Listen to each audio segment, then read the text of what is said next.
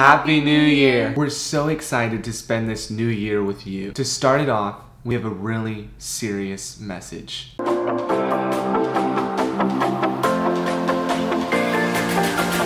Coming into this year, God really did lay something heavy upon our hearts for the year 2021. God gave us two words: unction and assignment. Desire of the Nations isn't just a YouTube channel. We believe Desire of the Nations is an assignment from the Lord. A few years ago, I had a dream from God. In this dream, I was looking at myself, laying in a hospital bed, wearing an oxygen mask. At that moment, I heard the Holy Spirit speak to me. He said, "This is your life without me." We believe that there are many in the church today experiencing what I experienced in my dream: lifeless Christianity. This year, we're praying that God would give us an unction and an assignment. We're entering 2021 with a fresh unction from the Lord. We're believing for dead Christians to experience the life-giving friendship with the Holy Spirit. We hope and pray that you would enter 2021 asking God for a fresh assignment and a fresh unction from Him. We believe that God has so much in store for you. Don't be on the sidelines this year. Enlist into the army of the living